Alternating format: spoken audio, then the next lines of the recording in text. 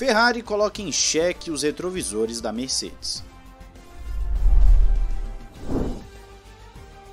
Olá amigo do Ressaca Fórmula 1, seja bem-vindo a mais um vídeo. Eu sou Matheus Pucci e vamos a um vídeo falando sobre uma das polêmicas, um dos pontos que mais chamaram a atenção durante os testes de pré-temporada. Quando a Mercedes trouxe o conceito de sidepod zero, também trouxe como espécie de asa que fica de suporte para os seus espelhos retrovisores. Logo de cara surgiram na internet várias tendências, várias pessoas falando que seria ilegal, inclusive falas de Christian Horner sendo contrário aos espelhos e depois voltando atrás, enfim, muita polêmica nesse aspecto, mas quem falou de forma oficial sobre isso foi Mattia Binotto da Ferrari. Em matéria que você confere aí na descrição, matéria do motorsport.com, você confere uma entrevista de Mattia Binotto em que ele coloca em xeque se esse retrovisor da Mercedes é mesmo algo legal, é mesmo algo que está dentro do regulamento. Vamos à fala de Binotto ou às falas de Binotto e claro, você deixa a sua opinião aí nos comentários. Vamos abrir aspas. Nos retrovisores estou de alguma forma surpreso. Eu os acho surpreendentes e é algo que não estamos esperando. Creio que deva ser abordado no futuro. No passado, sempre argumentamos que os espelhos não deveriam ter nenhum propósito aerodinâmico. Eles deveriam estar lá apenas para olhar para trás. Acho que da maneira como eles projetaram seu carro, certamente há um ganho significativo.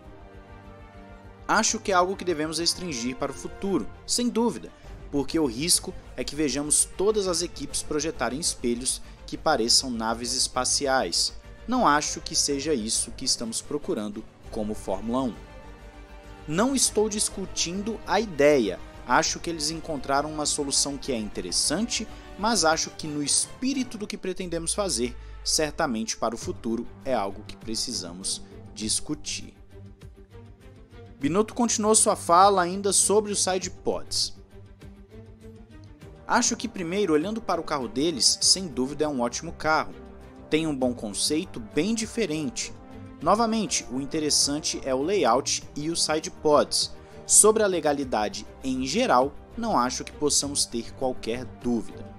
Passou por um processo e a FIA é certamente a responsável por policiar e garantir que seja totalmente legal. Fecha aspas.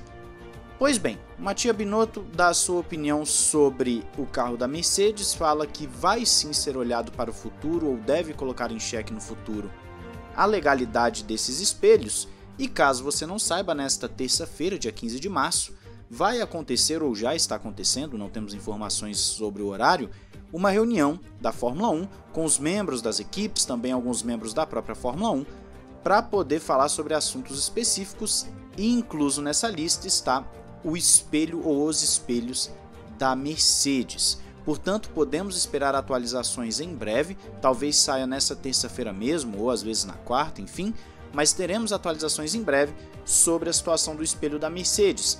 Porque, de acordo com o regulamento, e aí eu vou falar para você ir lá na matéria do Motorsport ler a matéria, porque eles colocam o regulamento em si, o que fala, lá no artigo 3.2.2, que basicamente, resumindo aqui para você, o espelho realmente não pode ter nenhuma função aerodinâmica, ele não pode ter algum tipo de ganho.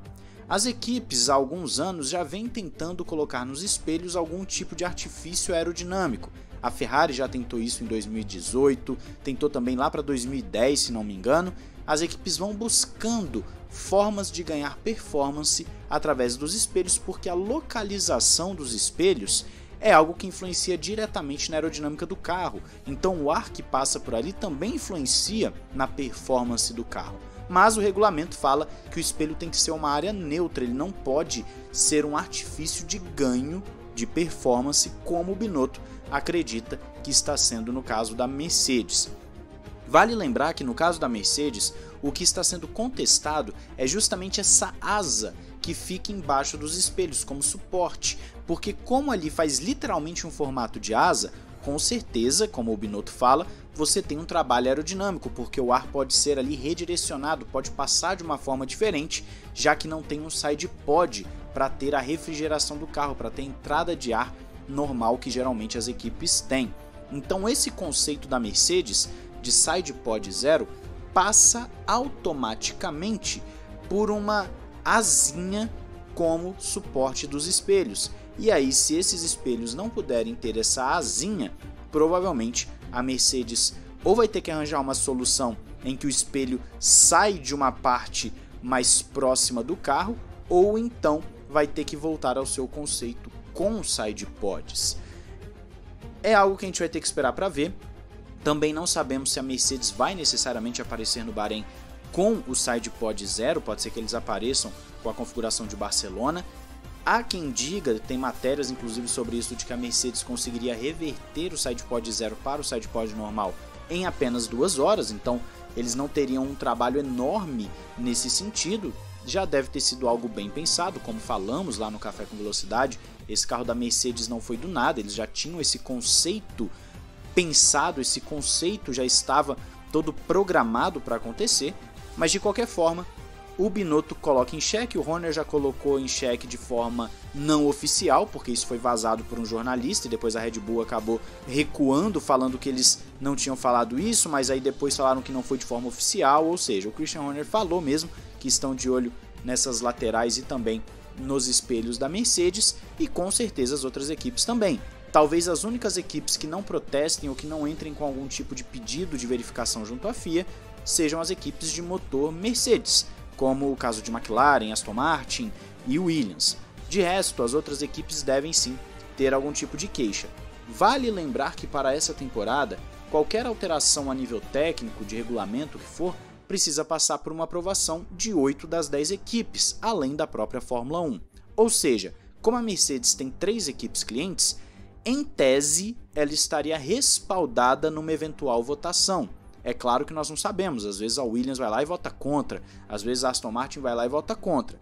Mas nós temos aqui sim um problema em termos de votação, no sentido de que as equipes têm seus votos cativos. Então a Ferrari tem os seus votos cativos com Haas e Alfa Romeo, a Alpine seria a grande prejudicada sem um voto cativo, sem uma equipe para poder estar auxiliando nas votações, seria a mais fraca dentre as 10 nas votações, mas a Red Bull teria a AlphaTauri e claro, nós teríamos a Mercedes com as suas 3 equipes clientes, que é a Mercedes quem tem mais equipes clientes na Fórmula 1 hoje.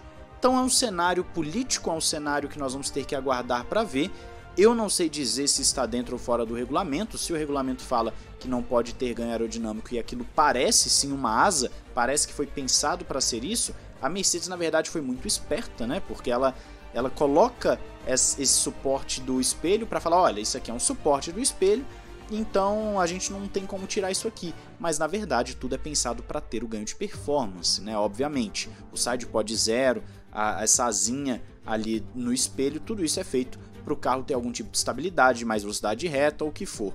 Então é muito difícil cravar qualquer coisa e eu quero saber a sua opinião aí nos comentários, se você acha que isso vai passar, isso não vai passar, você acredita que a Mercedes vai conseguir manter o seu conceito ou não, enfim, diz aí nos comentários, não esqueça de se inscrever e ativar o sininho para não perder mais nenhum vídeo, já convidando vocês a assistir o vídeo que nós tivemos de expectativas para 2022 com o Rodrigo do Splash & Go, tá aqui no canal, 1h40 de bate-papo.